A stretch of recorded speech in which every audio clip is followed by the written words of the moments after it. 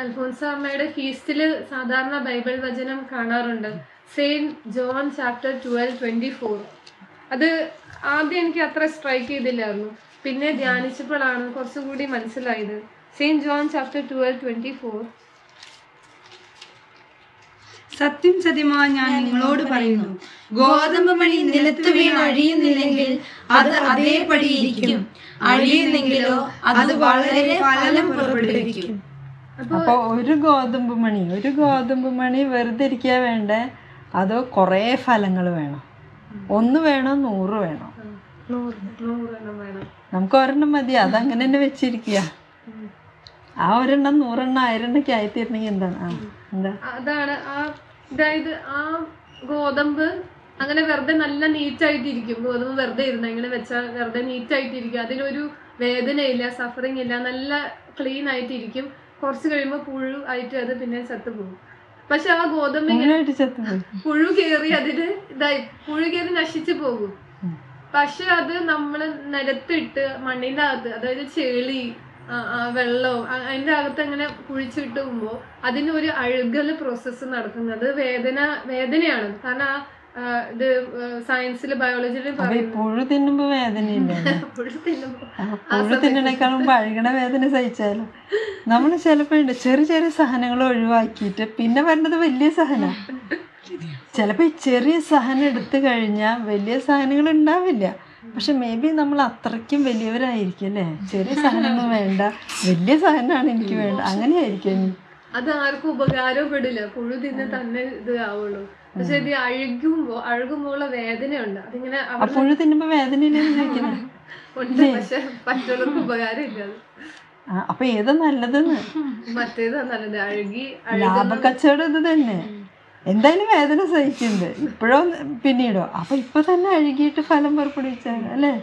ശരിക്കും നല്ല വലിയ വിലപിടിപ്പുള്ള കാര്യങ്ങള്, നമുക്ക് സഹനാന്ന് തോന്നുന്ന കാര്യങ്ങളൊക്കെ ഈസിയാണ്, നല്ലതാണ്.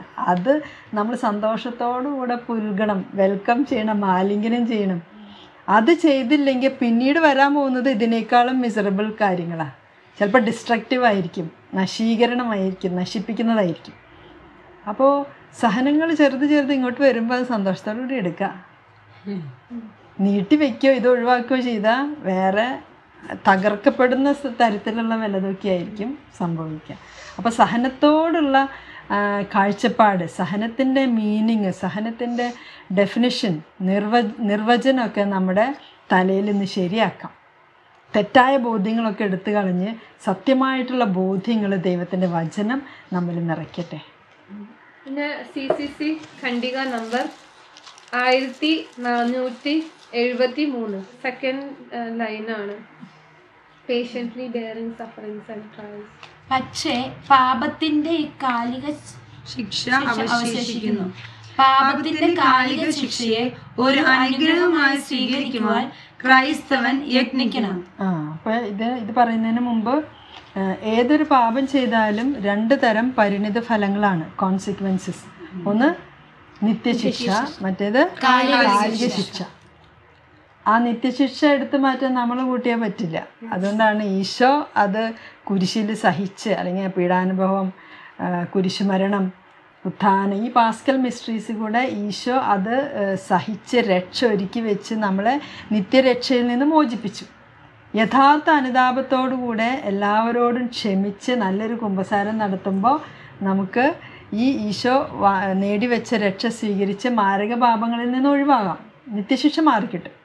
പക്ഷേ അതിൻ്റെ കാലിക ശിക്ഷയുണ്ട്, ടെമ്പററി ആയിട്ടുള്ള ചില കോൺസിക്വൻസസ്. അത് ശിക്ഷയല്ല, അതൊരു അനന്തരഫലമായിട്ട് വരുന്നതാണ്. അപ്പോൾ ഇങ്ങനെയാണ്, എല്ലാ തരത്തിലുമുള്ള കഷ്ടതകളും പരീക്ഷകളും ക്ഷമാപൂർവം സഹിച്ചുകൊണ്ടും മരണത്തിന്റെ ദിവസം വരുമ്പോൾ അതിനെ ശാന്തതയോടെ നേരിട്ടുകൊണ്ടുമാവണം ഇത്. എല്ലാതരം കഷ്ടതകളും ദുരിതങ്ങളും ഒക്കെ ക്ഷമാപൂർവം സഹിക്കുമ്പോൾ എന്തുണ്ടാവുന്നു? നമ്മൾ തന്നെ ചെയ്ത പാപത്തിൻ്റെ കാലിക ശിക്ഷ മാറിക്കിട്ടുകയാണ്. അത് ഈ ഭൂമിയിൽ വെച്ച് തന്നെ ചെയ്യാണ് ഏറ്റവും നല്ലത്. ഭൂമിയിൽ ജീവിക്കുമ്പോൾ, ഈ ശരീരത്തോടു കൂടെ ജീവിക്കുമ്പോൾ നമ്മളത് ചെയ്തില്ലെങ്കിൽ പിന്നെ പെർഗട്രിയിലാണ് സഹിക്കേണ്ടി വരിക, സഹനസഭ. ശുദ്ധീകരണ സ്ഥലം, അന്തിമ ശുദ്ധീകരണം നടക്കുന്ന സ്ഥലം. എന്നിട്ട് ഫുള്ള് ശുദ്ധീകരിക്കപ്പെട്ട് കഴിഞ്ഞിട്ടേ സ്വർഗത്തിലേക്ക് കയറാൻ പറ്റൂ. ശരീരത്തോടു കൂടെ സഹിക്കുന്നതാണ് എളുപ്പം. ശരീരം രക്ഷയുടെ വിജാഗിരിയാണെന്ന് CCCയിലുണ്ട്. CCC 1015. ശരീരം രക്ഷയുടെ വിജാഗിരിയാണ്. വാതിലിന്റെ ഒക്കെ വിജാഗിരി കണ്ടിട്ടില്ല? ആ വിജാഗിരി ഉണ്ടെങ്കിലാണ് വാതിൽ തുറക്കാനും അടയ്ക്കാനും പറ്റുക. അപ്പൊ നമ്മുടെ ശരീരം എന്ന് പറയുന്നത് രക്ഷയുടെ വിജാഗിരിയാണ്. ആ വിജാഗിരി അവിടെ ഉണ്ടെങ്കിൽ അതുപയോഗിച്ചിട്ട് വാതിൽ തുറക്കുകയും അടയ്ക്കുകയും ചെയ്യാം. സ്വർഗത്തിലേക്കുള്ളതോ നരകത്തിലേക്കുള്ളതോ ഏതാ വേണ്ടെങ്കിൽ. അപ്പൊ ശരീരത്തിൽ സഹിച്ചിട്ട് സ്വർഗത്തിൽ പോയ ഒത്തിരി പേരുണ്ട്. ഈ ശരീരം തന്നെ ഉപയോഗിച്ച് പാപങ്ങൾക്ക് വേണ്ടി ശരീരം ഉപയോഗിച്ച് ആ സുഖങ്ങൾ ശരീരത്തിൽ എടുത്തിട്ട് നരകത്തിൽ പോയവരുണ്ട്. പാപത്തിൻ്റെ സുഖം നമ്മൾ അനുഭവിക്കാൻ പാടില്ല. നിർമ്മലമായ മോദം ഓക്കെയാണ്. നിർമ്മലമായ മോദം, പ്യോർ ഡിലൈറ്റ് ഓക്കെയാണ്. പ്യോർ ഹാപ്പിനെസ്, പാപമില്ലാത്ത സിൻഫുൾ അല്ലാത്ത ഹാപ്പിനെസ്, മോദങ്ങൾ അനുഭവിച്ചുകൊണ്ട് കുഴപ്പമില്ല. പക്ഷെ പാപകരമായിട്ടുള്ള സുഖങ്ങൾ സുഖലോലുപതയിൽ മുഴുകുമ്പോൾ ആ ശരീരം ഉപയോഗിച്ചിട്ട് തന്നെ നമ്മൾ നരകത്തിൽ പതിക്കാനായിട്ട് ഇടയാകുന്നു അല്ലേ? അപ്പം ഈ കാലിക ശിക്ഷ ഇവിടെ വെച്ചിട്ട് തന്നെ ശുദ്ധീകരിക്കപ്പെട്ട് പൊക്കോട്ടെ അല്ലേ? പൂർണ്ണ ദണ്ഡവിമോചനമുണ്ട്, ഭാഗിക ദണ്ഡവിമോചനമുണ്ട്. ഇതൊക്കെ നമ്മൾ തിരുസഭ കൽപ്പിക്കും പ്രകാരം നമ്മളത് ചെയ്തു കഴിഞ്ഞാൽ കാലിക ശിക്ഷയിൽ നിന്ന് നമുക്ക് മോചനം കിട്ടും. പിന്നെ വേറെ ഏതൊക്കെയാണ് ചെയ്യാനുള്ളത് കാലിക ശിക്ഷ മാറാൻ? കാരുണ്യത്തിന്റെയും സ്നേഹത്തിന്റെയും പ്രവൃത്തികളിലൂടെയും പ്രാർത്ഥന. കാരുണ്യത്തിന്റെയും സ്നേഹത്തിന്റെയും പ്രവൃത്തികൾ ചെയ്യുമ്പോൾ കാലിക ശിക്ഷ ഒഴിവാകുന്നു. പിന്നെ ഏതാ? പ്രാർത്ഥന. വിവിധ തരം പ്രായശ്ചിത്ത പ്രവർത്തികൾ. പ്രായശ്ചിത്ത പ്രവർത്തികൾ ചെയ്യുന്നത് അഭ്യസിക്കാം, മറ്റുള്ളവരെ സഹായിക്കുക, കാരുണ്യ പ്രവർത്തികൾ ചെയ്യാം, ഉപവാസം, ദാനധർമ്മം,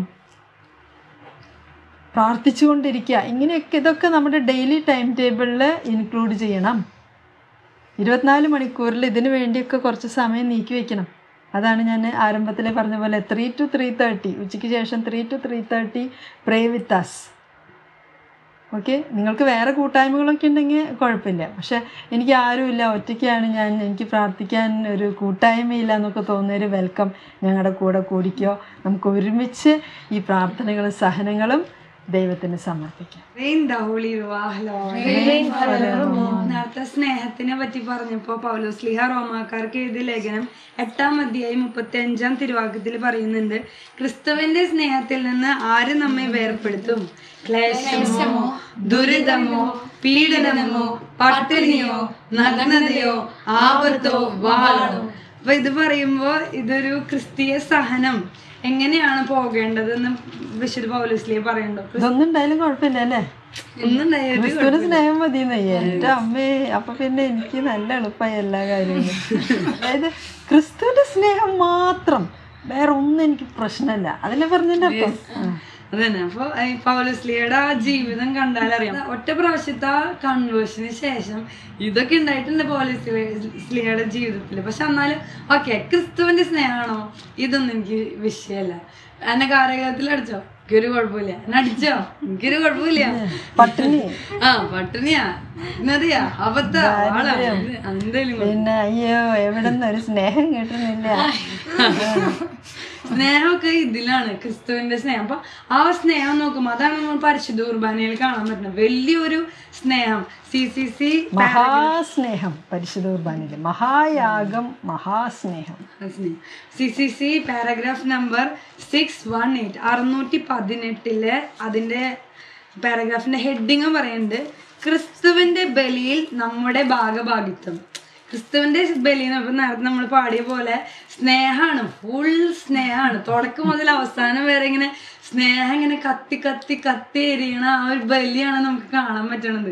ഓരോ നിമിഷവും കർത്താവിന് പൊരിഞ്ഞ സ്നേഹം എന്ന് പറയില്ലേ. ഇപ്പം ഒരു കുറെ പാട്ടുകളിൽ അല്ലെങ്കിൽ ഹിമ്മിലൊക്കെ നമുക്ക് കാണാൻ പറ്റും, ഈശോ ജനിച്ചപ്പോൾ മുതൽ മരിച്ച് ഉത്ഥാനം ചെയ്ത് അങ്ങനെ അങ്ങനെ ഓരോ നിമിഷവും നമ്മളെ ഓർക്കണത്. എങ്ങനെയാണ് എൻ്റെ ഈ പൊന്ന ആത്മാവിനെ സ്നേഹിക്കാൻ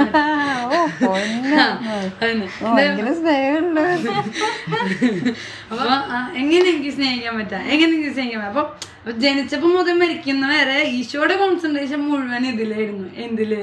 ഈ കാൽവരിയുടെ ബലിയിലേക്ക് വേണ്ടിയിട്ടുള്ള ഒരുക്കം, സ്നേഹത്തിന്റെ പൂർണ്ണത, സ്നേഹത്തിന്റെ അതുകൊണ്ടാണ് കൂദാശ എന്നൊക്കെ പരിശുദ്ധ കുർബാന അറിയപ്പെടുന്നത്. അപ്പൊ നമുക്ക് ചെയ്യാൻ പറ്റുന്നത് എന്താണ്? ചെറിയ ചെറിയ ചെറിയ ചെറിയ ചെറിയ സാധനം ത്യാഗം ഒക്കെ ഉണ്ടാവില്ല, അതൊക്കെ എടുക്കുക. ഒരു ദിവസം എടുക്കുക, ബലിപീഠത്തിലേക്ക് പോവാ.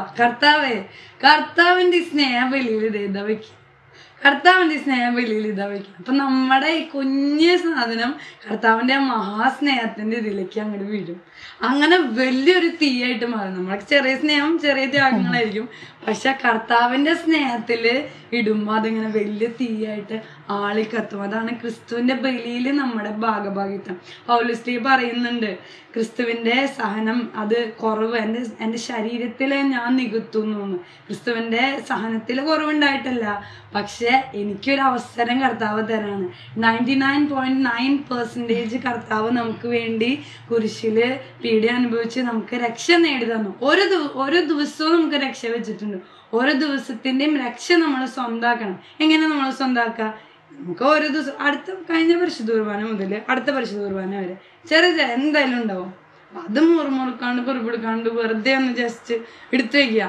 നാളത്തെ പരിശുദ്ധ കുർബാന കണ്ടിട്ടത് എന്നെ എടുത്തു വെച്ച് കാസ്യം ബിലാസ്യം വൈദികനും ഉയർത്തുമ്പോൾ അതിലേക്ക് നിക്ഷേപിക്കുക. അപ്പോൾ അങ്ങനെ ഈ കോൺസെക്രേഷന്റെ സമയത്ത് ക്രിസ്തുവായിട്ട് മാറാണല്ലോ ഈ അപ്പം മീനും. ആ സമയത്ത് നമ്മുടെ സഹനവും അങ്ങനെ രൂപാന്തരപ്പെടും, സ്നേഹമായിട്ട് രൂപാന്തരപ്പെടും. അപ്പോൾ കുറച്ചും കൂടി എടുക്കാൻ പറ്റും സാധനം. ഇനിയിപ്പോൾ കഴിഞ്ഞ ദിവസത്തെ സാധനം ഇച്ചിരി കൂടുതലായിട്ട് തോന്നുകയാണെങ്കിൽ ഈ പരിശുദ്ധ കുർബാനയിൽ വെച്ച് കഴിയുമ്പോൾ അത് നമുക്ക് ഇച്ചിരി കൂടി വലുതായിട്ട് സ്വീകരിക്കാനും അതിനെ ഉൾക്കൊള്ളാനും സാധിക്കും.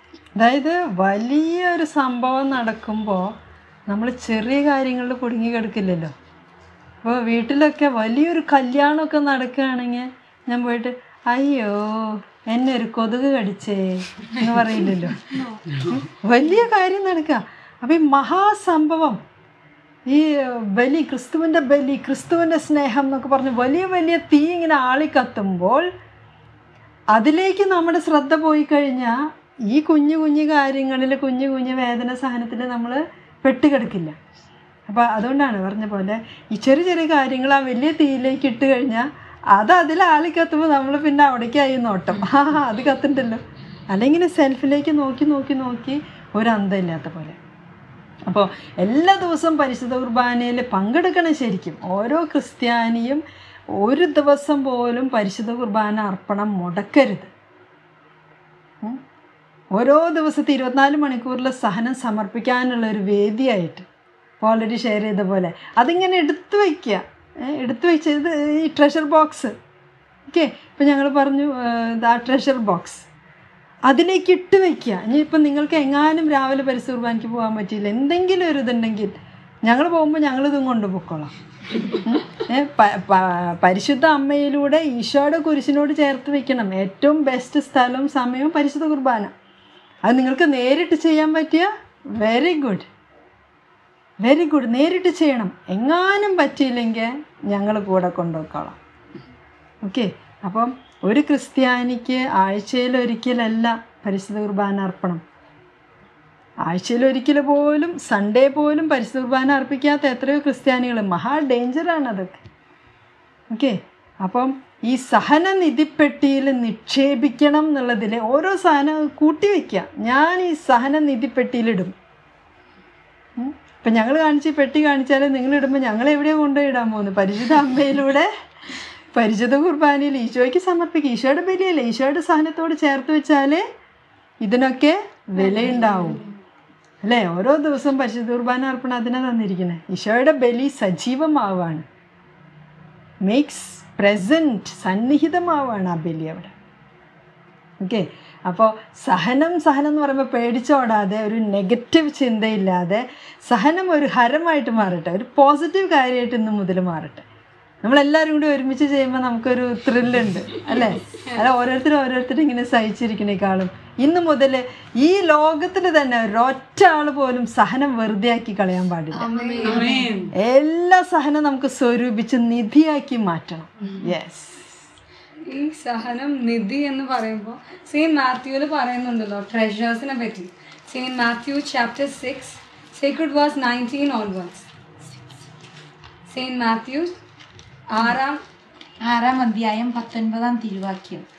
ഭൂമിയിൽ നിക്ഷേപം കരുതി വയ്ക്കരുത്, തുരുമ്പും കീടങ്ങളും അവ നശിപ്പിക്കും, കള്ളന്മാർ തുരന്നു മോഷ്ടിക്കും. ഓർമ്മ നല്ലതാ. അതെ, നമ്മള് ഭൂമിയിൽ ഒരു നിക്ഷേപം കരുതി വെക്കണ്ട.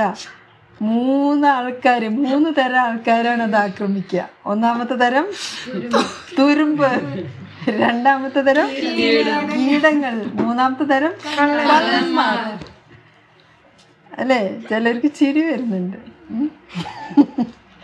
ഈ ഭൂമിയിൽ നിക്ഷേപം കരുതി വെച്ചാൽ അതവിടെ ഇരിക്കാൻ പോണില്ല. ഒന്നുകിൽ തുരുമ്പ് പിടിക്കും, അല്ലെങ്കിൽ കീടങ്ങൾ വരും, അല്ലെങ്കിൽ കള്ളന്മാർ വന്ന് മോഷ്ടിക്കും. എന്തിനാ വെറുതെ പണിപ്പെടണേ? അല്ലേ? നേരത്തെ ഗോതമ്പ് മണിയുടെ കാര്യം പറഞ്ഞ പോലെ കീടങ്ങൾ വന്ന് ഗോതമ്പ് മണിക്ക് ഇനി തുരുമ്പ് പിടിക്കാൻ പറ്റില്ല, കീടങ്ങൾ വരും. അപ്പം അതിനു മുമ്പ് ആ ഗോതമ്പ് മണി നിലത്ത് വീണ് അഴിഞ്ഞ് ഫലം പുറപ്പെടുവിച്ചാലോ? പിന്നെ ഫലത്തിൻ്റെ ആ രൂപത്തിലാണ് ഗോതമ്പ് മണി. അതിന് പകരം ഈ ഭൂമിയിൽ ആവശ്യമില്ലാത്ത നിക്ഷേപങ്ങൾ കരുതി വെച്ചിട്ട് തുരുമ്പിനും കീടങ്ങൾക്കും കള്ളന്മാർ വന്ന് മോഷ്ടിക്കാൻ വന്ന് ആകെ തരിപ്പണാക്കിയിടും. തുരുമ്പും കീടും മെല്ലെ പണി ചെയ്യുന്നുള്ളൂ. അപ്പം മെല്ലെ ആയാലും ഫാസ്റ്റ് ആയാലും നശിക്കില്ലേ സാധനം, അല്ലേ? അപ്പൊ ഭൂമിയിൽ കരുതി വെക്കരുത്. പിന്നെ എന്നാൽ സ്വർഗത്തിൽ നിങ്ങൾക്കായി നിക്ഷേപങ്ങൾ കരുതി വെക്കുക. സ്വർഗത്തിൽ നിങ്ങൾക്കായി നിക്ഷേപങ്ങൾ കരുതി വെക്കുക. അതാണ് സഹനനിധിപ്പെട്ടി. സ്വർഗത്തിൽ ആ നിക്ഷേപം ശേഖരിച്ച് വെക്കാനാണ് നമ്മളിത് ചെയ്യണേ.